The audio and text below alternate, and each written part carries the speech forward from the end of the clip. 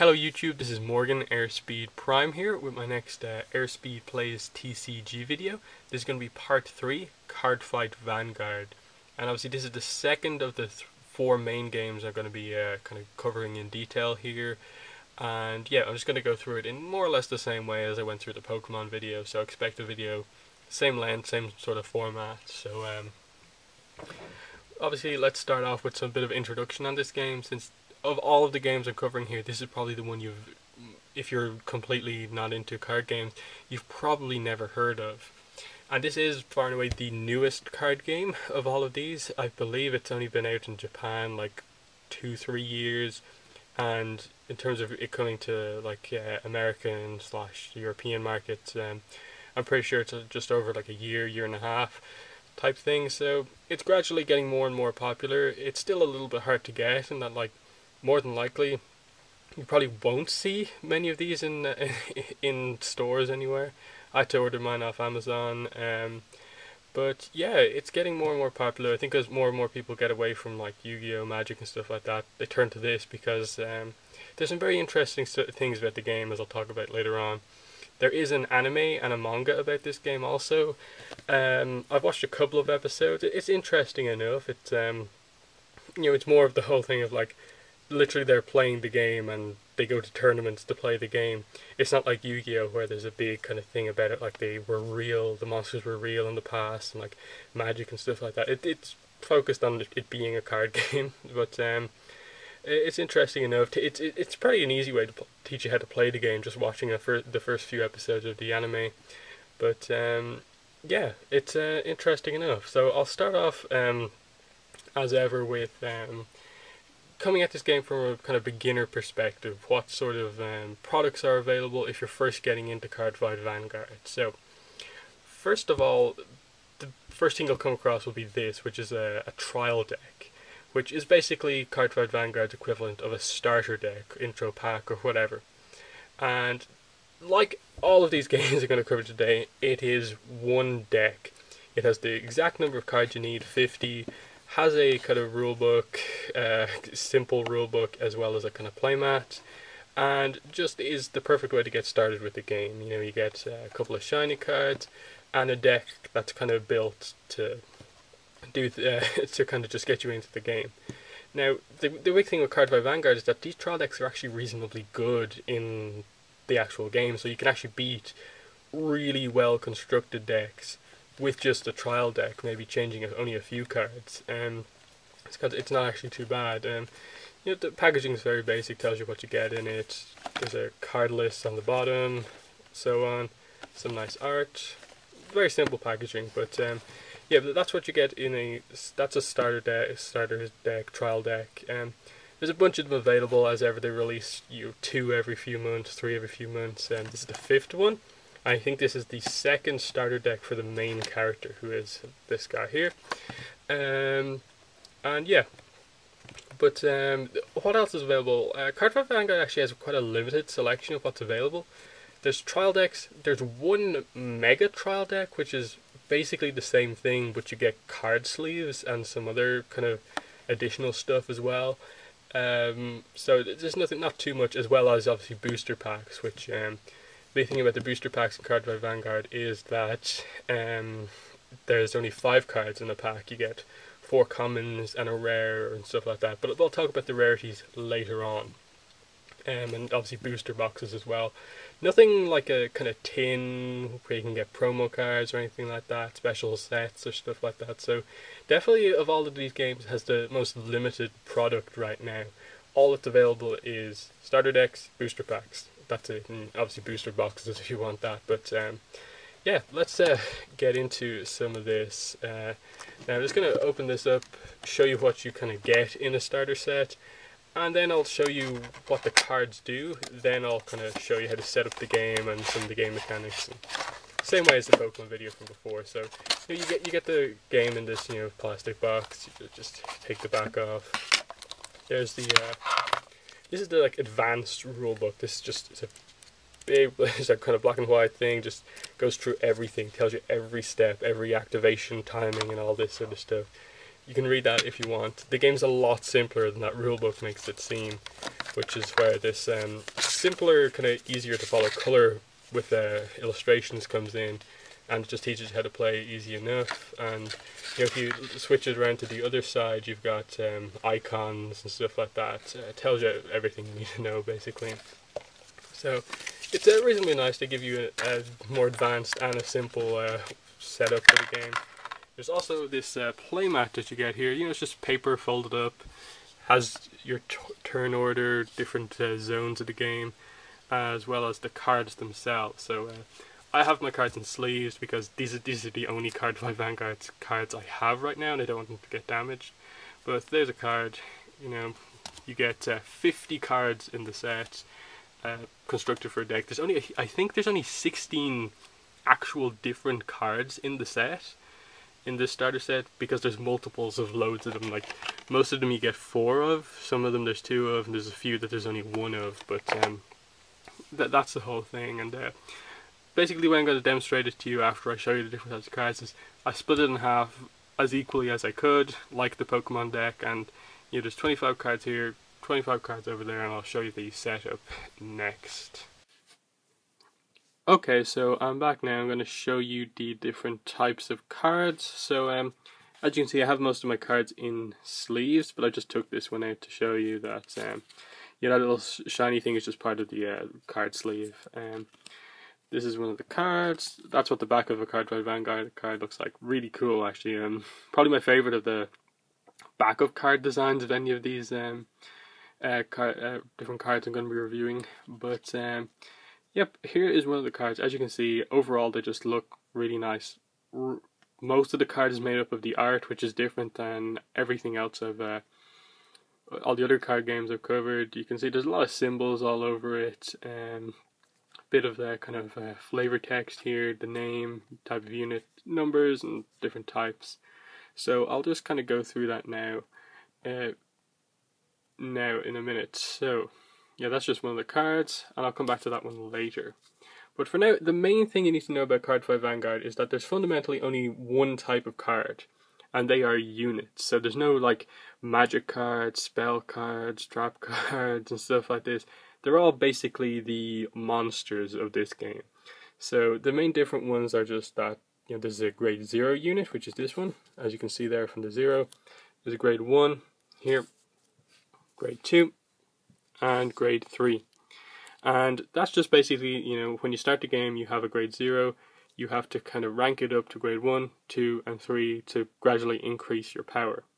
Now, for the most part, there's a bit of a difference between the grade 0s compared to the rest, and that's because, as you can see from this yellow border, these units are slightly different. This one, as you can clearly see here, says normal unit, while this one says trigger unit, and that's what makes these ones different. There is one type of grade 0 unit that's just a normal unit, and that's like this one. It's just standard. You can see the main difference between them is that this normal unit doesn't have anything up in the top right corner, and that's because that signifies that that's a trigger. And now there are 4 different types of trigger in the game. Let me just organize these. So as you can see there's a draw trigger, there's a stand trigger, there's a critical trigger, and there's a heal trigger. Fundamentally they're all more or less the same. As you can see, they've got 5,000. They've got the only difference is that this one here has 5,000 shield, this one's 10,000, and so on. But basically you need to have 16 of these cards in your deck.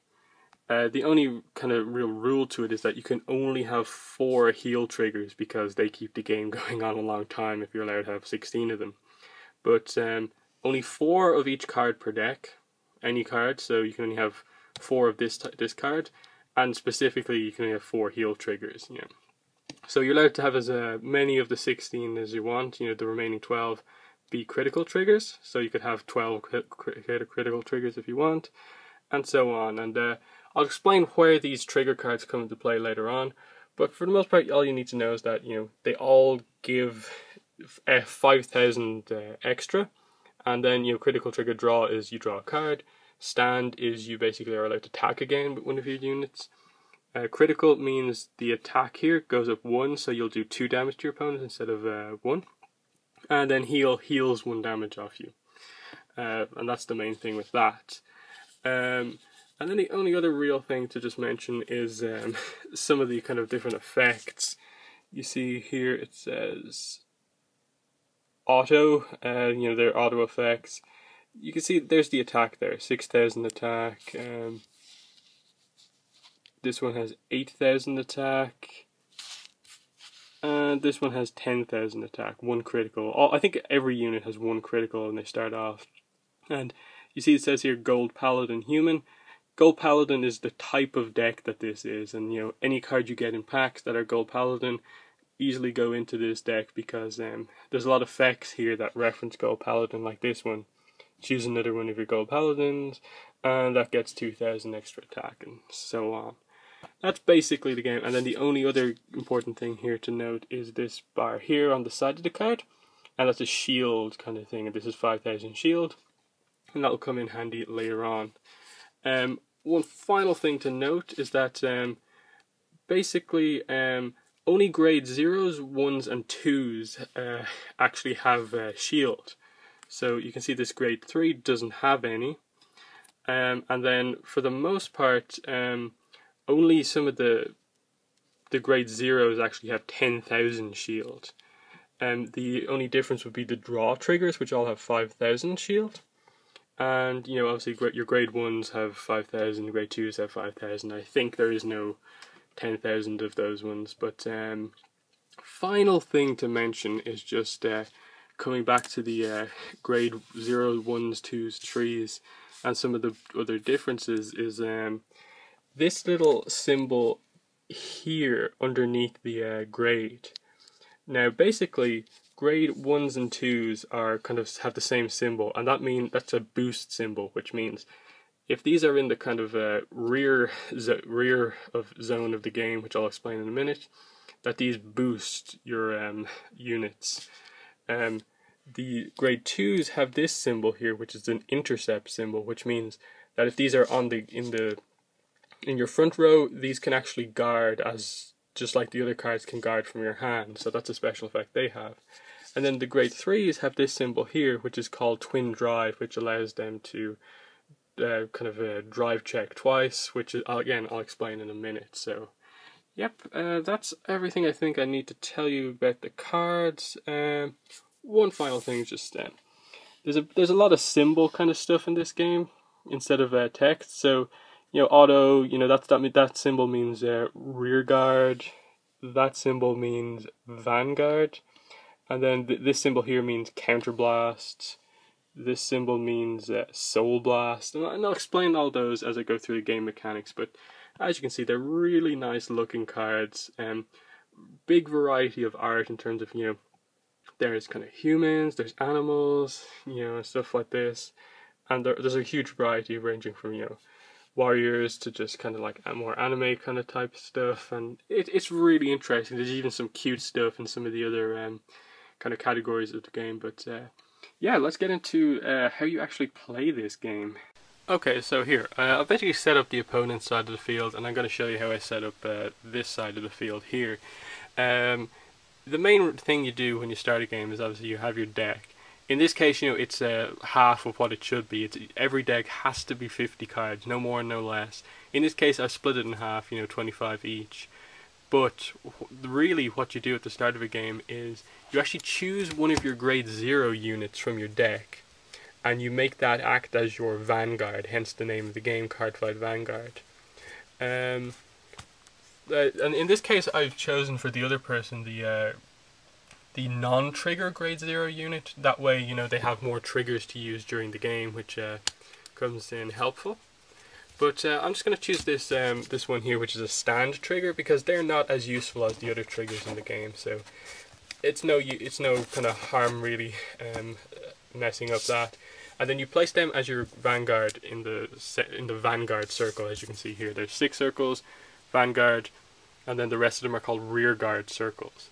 And then it's not marked here on the mat, but basically you have your front row, your back row, and then, you know, three columns, vanguard column, and then rearguard columns.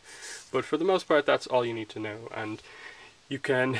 I'll explain how you play kind of as we go forward. But your Vanguard is never going to be destroyed during the game. That's a key point to note. Your rear guards can be destroyed. But yeah, let's get into this now. So you've chosen your Vanguards. Both of you are ready, and then let's just say I go first. You each draw 5 cards into your hand. And then you actually are allowed, as part of the rules of the game, a mulligan, which is basically a do-over in your hand, but it's very specific in that you're allowed to put as many cards from your 5-card hand back into your deck and then draw that many out again. So in terms of strategy in Cardfight Vanguard, you don't want to have really many other grade 0s in your hand at the start of a game. In this case we have 3, so we're just going to put those 3 back into the deck. Doing this on camera is really awkward, so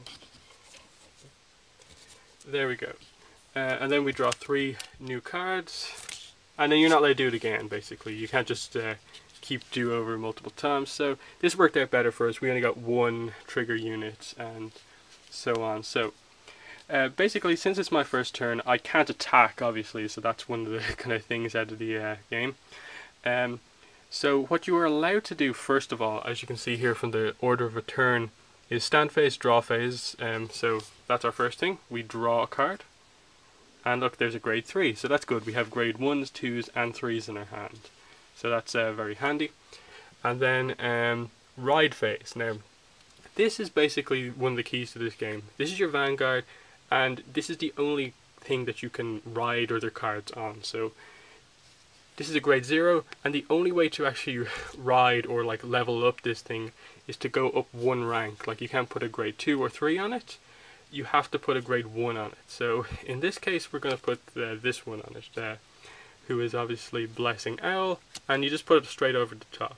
The card that's under your Vanguard is called part of its soul, which is another kind of mechanic of the game. You use the cards in the soul, but for the most part it's just that this is the new card. This is your new Vanguard. And then what you're allowed to do is that now that you have a grade 1 on the field, you're allowed to call as many other grade 1s or below to your rear guard circles in whichever position you want. And now this is where some of the strategy of the game comes into play, in that your level 1s and 0s can boost your cards in your front row. So you want to put them there, and then you can do from there. So what I'm going to do here is I'm going to put this grade 0, since it's not going to be much use to me doing anything else. I'm going to put it in the rear guard zone behind my Vanguard, so I can boost later on. And then I'm going to put this card into this zone here. And this all works because I have a grade 1 Vanguard, so I can use grade 1 cards for the rest of the kind of things to do. So yeah, that's all I can really do for now in my turn, and then just keep the rest of the cards in your hand for later on. And then none of the effects can activate right now because the game nothing's really happened in the game yet. So yeah, and your opponent then does the exact same. They ride their Vanguard to level it up, they put other cards into play, and so on. I'm not really doing much strategy on this side of the board, but there you can see more or less what's done. Like there, they've got more cards than us on the field now, and they can now attack. For easiness sake, I'm just going to switch to my turn and show you how to attack. So I drew a card, I play it here, and I can also, no wait, before that, you have to do your ride phase first. So I ride to phase 2, and then you can also put other number 2 cards in play now. But say I wanted to, for instance, put a grade 2 card here or something like that. So say I wanted to put that one here. You are actually allowed to move cards up and down the zones, except in your Vanguard, because your Vanguard has to stay there. So here and here, you're allowed to just switch the positions of these 2 cards, or positions like that.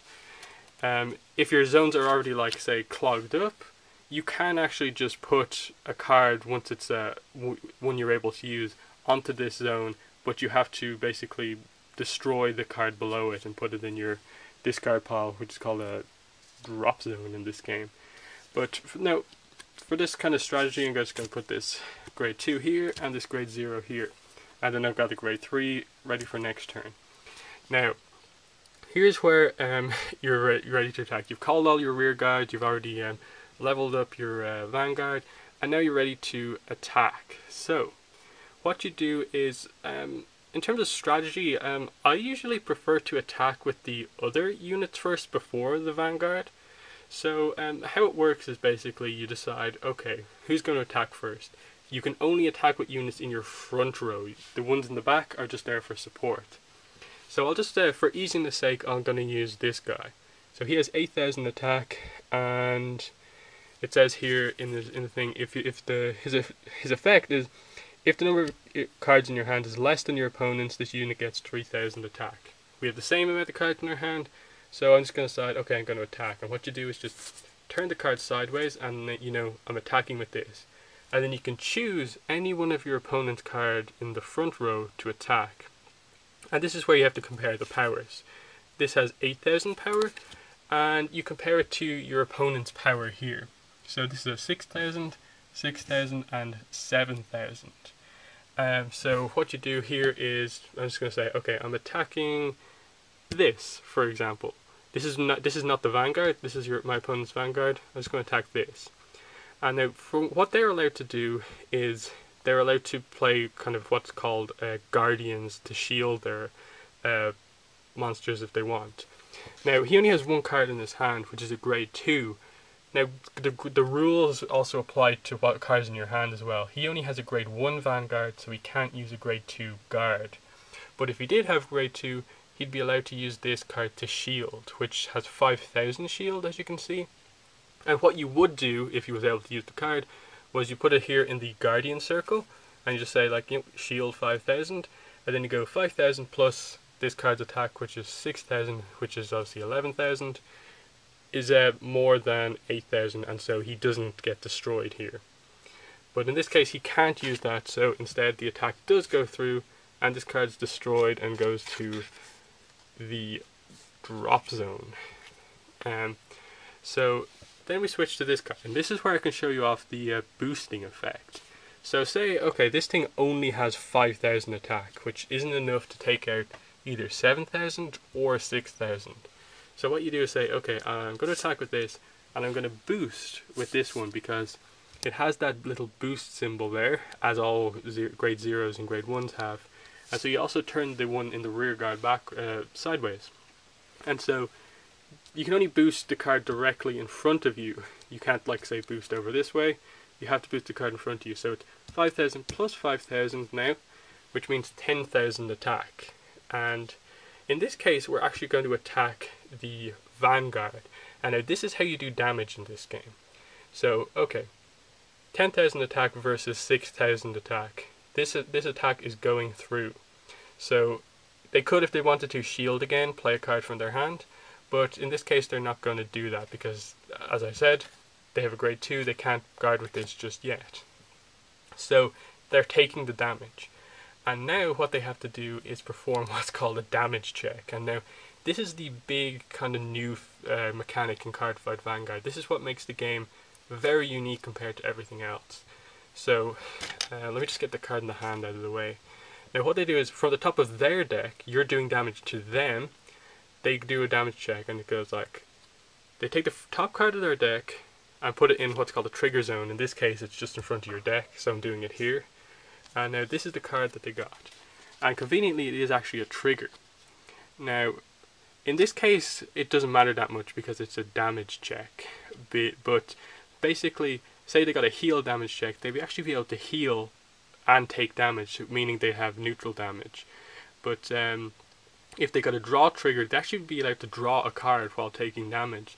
So that's the importance of these, and that even when you take damage, you get some sort of an advantage. The 5,000 attack happens after the damage goes through, so there's nothing happening there. So what happens and says, okay, this stand trigger can't trigger because there's no cards to stand. Standing a card is basically taking it from rest to standing, basically. That's the terminology. So in this case, the card just goes straight to the damage zone over here. Now, in this case, you know, if I was doing it to myself, you just put it sideways. And you win the game by putting 6 damage in your zone, basically. So in this case, he has now has 1 damage. If I forced him to damage check 6 times, I'd win the game. And there's also some stuff that uses the fact that this card is over here now. But anyway, yeah, I can still attack once again with my Vanguard this time. And I have a card to boost it. So, attack, boost, and in this case it's 10,000 plus 5,000, which is 15,000 obviously. And what you do here is, okay, your opponent can't guard. They get a chance to guard first. He doesn't, so the attack is going through anyway. But, because it's my Vanguard attacking, I get to perform what's called a drive check, which is like a damage check, except this actually is more useful. I can use more of the effects. And what you do is you flip the top card from your deck over into the trigger zone, and if it's a trigger, it activates and does stuff. You know, this is where the 5,000 attack applies. In this case, I didn't get a trigger card, but the key thing here is that while a damage check goes to the damage zone and damages you, a drive check goes straight to your hand. So this isn't a good way to draw, and so you should always really attack with your Vanguard during your turn if possible. And so this card goes to my hand, and he takes 1 damage. And so he damage checks again. In this case, he gets a heal trigger. Now this is interesting here. This is how this works. So he's taking 1 damage. In the trigger zone, the heal trigger activates. So this damage goes away into the damage zone, but this takes the place of that damage now. And so that's how heal triggers work.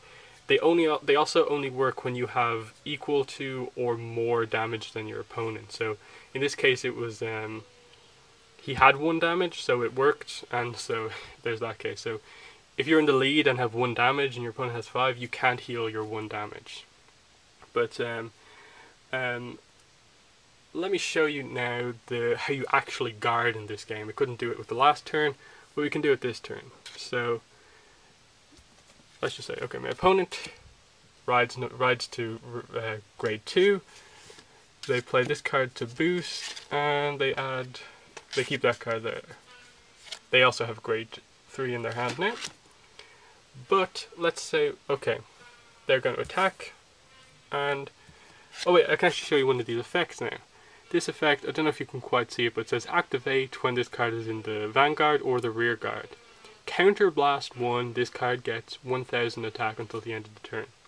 So what you do to Counter Blast, so you say, okay, before I attack I'm going to Counter Blast. And what you do there is, you go to your damage zone and you go, okay, so my damage zone is flipped up, Counter Blast 1 means flip it face down. And now this card gets 1,000 attack, and you know, it's now 8,000. So you go to your attack phase, and you know, 7,000 boosted by 5,000 is 12,000, and they decide that they're going to attack my Vanguard to do some damage to me. Now I only have 10,000 kind of defense here, so what I can do is from my hand, because I have a grade 2 in play, I can actually guard with this, which is a grade 2, and I can, you know, put the shield down here. And what this does is basically, it means he only has 12,000 attack.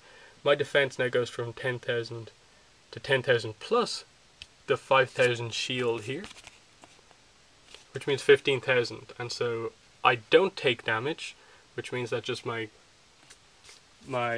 shield goes to the graveyard, and his attack is done basically. And you know, going back to the Counter Blast for a second, there are cards that let you kind of reverse Counter Blast and like flip your cards back the other way, and that's where kind of healing comes into play, and that you're allowed to choose which damage you take off. So for the most part, you take off the Counter Blasted already ones to get new damage in there, and so you can Counter Blast more things. But anyway, and then you know, this is how the game goes back and forth. You know, now he attacks with his Vanguard, and it's 8,000 plus 5,000, 13,000. I don't have anything left on my hand to guard with, so he drive checks because it's his Vanguard attacking. This isn't a trigger, but it goes to his hand. And then I take damage, so I do a damage check, and I get a heal trigger, but since I have no damage, it doesn't work, so it just goes straight to my damage zone. And this is how it goes back and forth. The strategy of this game comes into play when you're deciding, okay, the fields are getting really full right now, 5 on my field, 4 on his field. Do I start taking out some of his rear guards so he can't attack me as much, but maybe not get as much damage on him, and maybe let him fill his field the next turn with his hand? Or do I just go straight for the Vanguard every single turn? That's where the strategy of this game is. And I gotta say, I love the fact that there's no need for anything else. There's no need for counters. There's no need for like paper to count life points or anything like that. The damage uses the cards. The cards all just link together. All you need is, you don't even need the mat. All you need is the decks, the cards, and I love that that's the way the game works. But yeah, I know something I didn't quite mention, but what's that stand phase? What's the first thing? So okay, I've attacked last turn. He's just ended his turn. So you go to first part of your turn is stand, which means all my cards have already attacked, so I'm allowed to stand them up again, so they are able to attack for me this turn as well. And as you can see, your Vanguard gradually gets filled with parts of its soul, and then you can use cards that activate that. But okay, it's my turn. I draw, and look, I got another grade 3, which is convenient. So I'll actually just go straight to that. Ride to grade 3, and then you can also do this. So I want to play this grade 3, but my field's a bit full. I want to use this thing to attack because it's got 10,000 damage, but I've got a grade 2 over here, and he can't boost me because he's a grade 2. He only has intercept, so I actually want to keep him there. So I don't want to put him here either, so it means I have to put him here somewhere. And then it just comes down to, okay, which one do I want to get rid of? They're both reasonably good, but this card is a grade 1, so that's better. So what I'd do is I'd switch the position of these two, and then retire this unit and put this one in its place. And that's basically all you do to kind of switch units. It just goes straight to the graveyard, and then I don't think you do it that often, like just out and out retire your units, because it's kind of wasting a card and not having your opponent take it out. But still, yep, that's what you do. And then I have some effects here in play where I can counterblast as well, like this one has a counterblast 1, get 3,000 when I'm attacking, and so on. And this is where the effects kind of come into play somewhat, as I said, when this unit attacks and so on. And that's how the game plays out.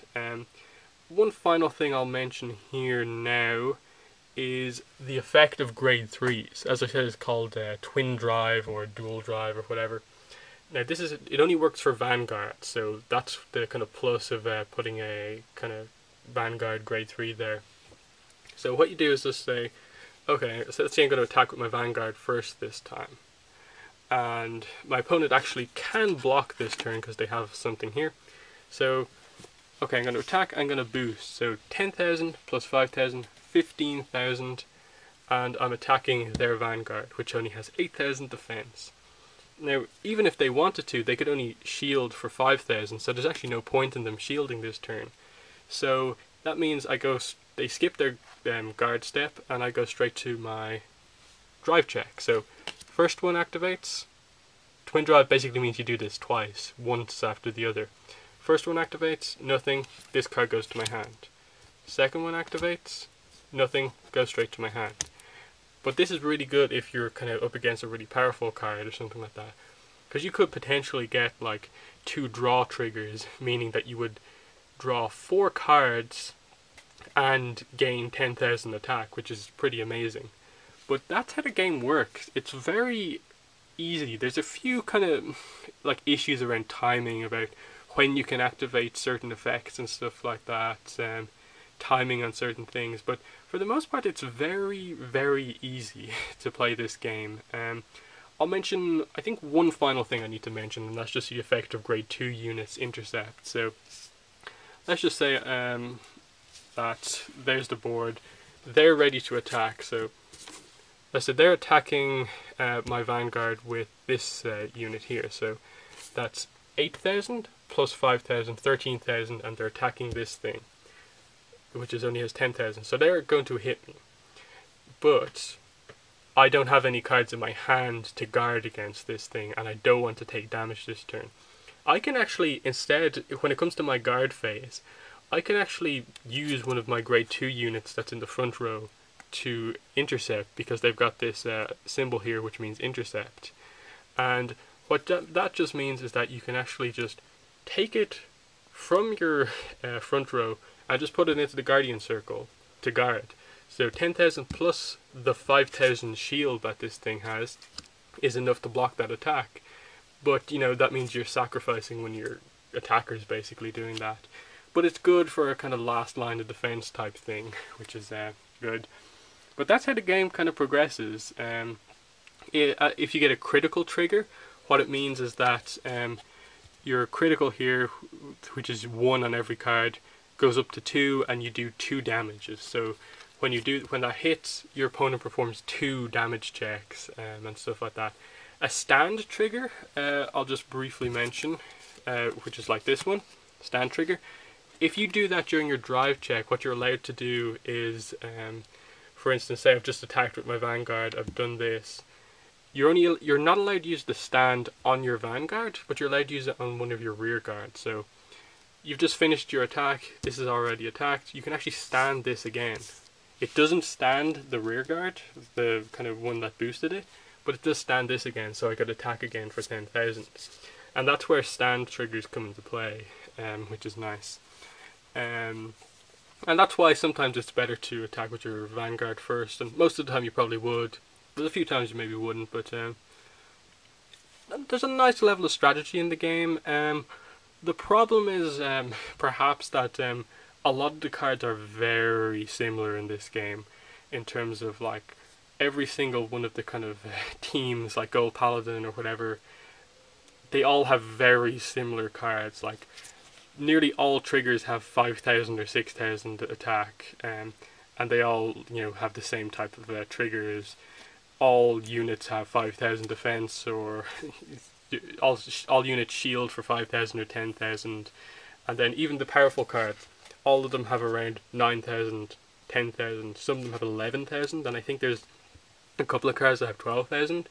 But there's not a huge level of variety in the numbers in this game, which means that this is basically responsible for why this trial deck, for instance, has the potential to beat probably the best constructed deck out there that's winning tournaments, just because of how, like, to the point all of these cards are. They're all very similar, and the only real difference would be that a kind of constructed deck has a lot more effects in it and stuff like that. But yeah, that's basically everything that I need to explain about the game, I think.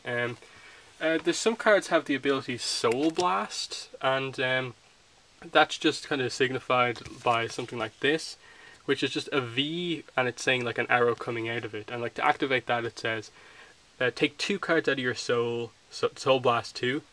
When this unit is placed on a rear guard, if you have Gold Paladin Vanguard, you may pay the cost if you do draw a card. So you'd activate that only from your hand. You place it down and decide, okay, I'm going to activate this. So I have, in my soul, I have, you know,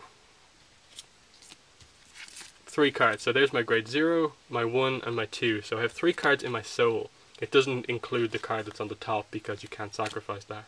So you take 2 of these away. I'll just take the bottom 2. Put them in your drop zone, and then that effect activates, which means you draw a card. But yeah, that's the game. There's nothing else I really need to mention. It's very easy. I think it's easy to get a hang of. There's a few slightly confusing things in that, like, you probably will consult the rulebook the first few times you play a game, just to get some details on like what happens and stuff like that. Like for instance, the heal thing that I just explained to you. Like when you take a damage check, a heal, you know, the key point is to remember there's a trigger zone. So, you know, the heal doesn't happen, the card doesn't go there straight away. It actually stays here before you take the damage. You heal, the damage away and then you do the damage. Like there's a few things like that you really have to just think it through. But that's the game. Yeah. Next, I'm going to talk about rarities in this game, and then get into some metagame discussion stuff like that.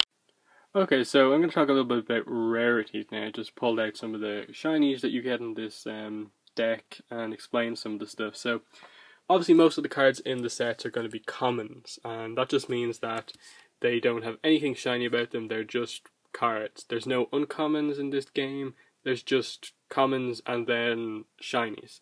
So a typical booster pack is 5 cards, which is interesting. And what you get is 4 commons and then 1 rare, double rare, triple rare, or SP. They're the different rarities in this game. Now, the starter decks don't list the rarity. Usually the cards would have I think it'd say a C after the set name, but since it's a starter deck, trial deck, they don't have them here. But this would usually have a C. These two here are actually just rares, single rares. You can sort of see that they're shiny. It's not the best to pick up, but it's got a weird kind of checkered pattern on it that's sort of shiny. And this would be just a single rare, and it's a grade 1. This is a single rare as well, and it's got a slightly different pattern. It's kind of a diamondy, but it's also got a checkered pattern sort of as well. That's also a single rare. And then the best card in this set would be a double rare, which is this card.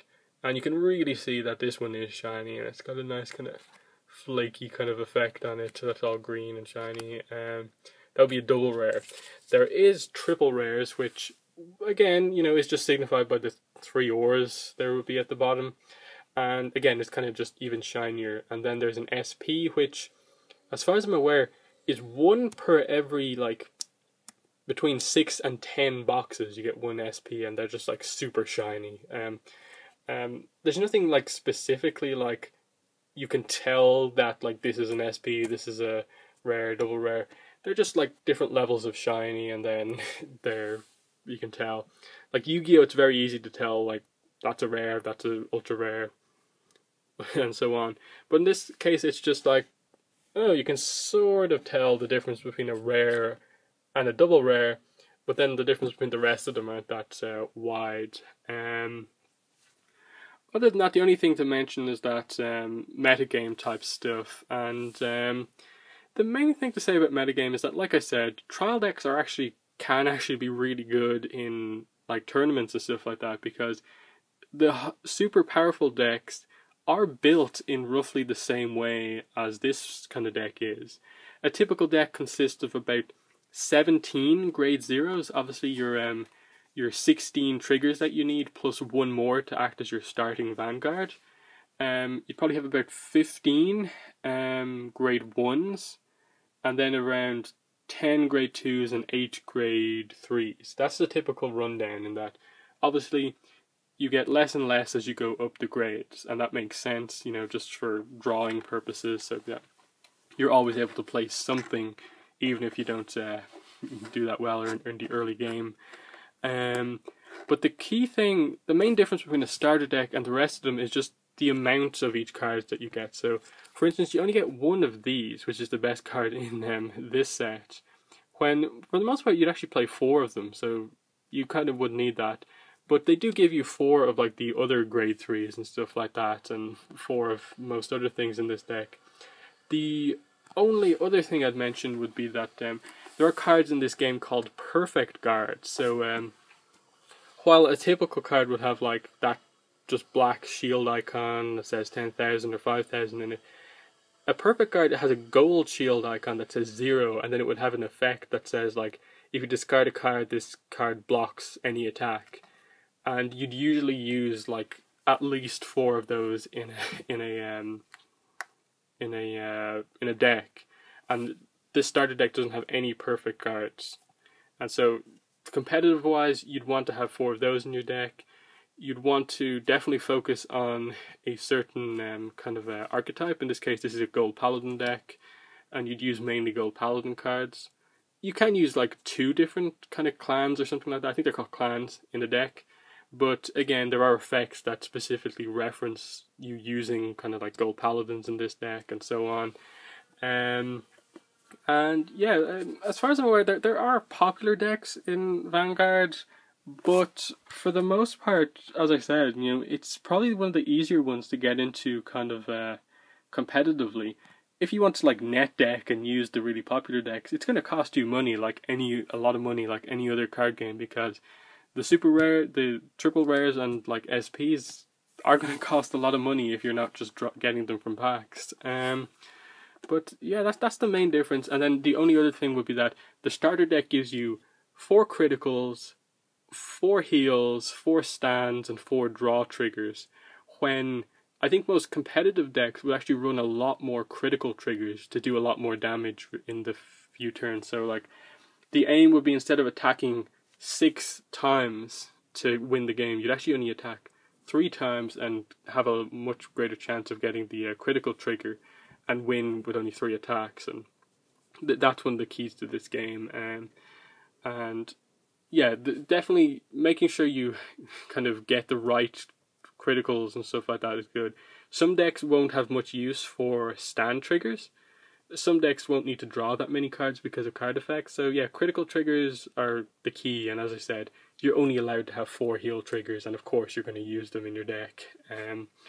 But yeah, just perfect guards and more critical triggers would be the main kind of tips to build a more competitive style deck. I don't really think I need to kind of specifically compare this deck to, say, the most popular deck right now, because the gap isn't as big for, like, in this game as there is in the other ones. Like, I'd say every other game, Pokemon, Magic the Gathering, and Yu-Gi-Oh!, there's a pretty big gap between starter deck and super competitive deck, but not in this case. So definitely it's probably a little bit easier to get stuff.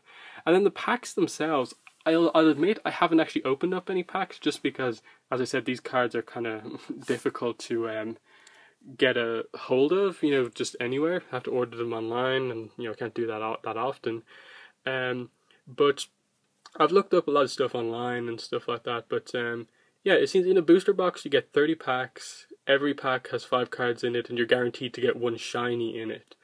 And I don't think that there's a huge kind of demand that all the competitive decks out there use the triple rare and SP cards to win, and that if you don't have them, you can't win.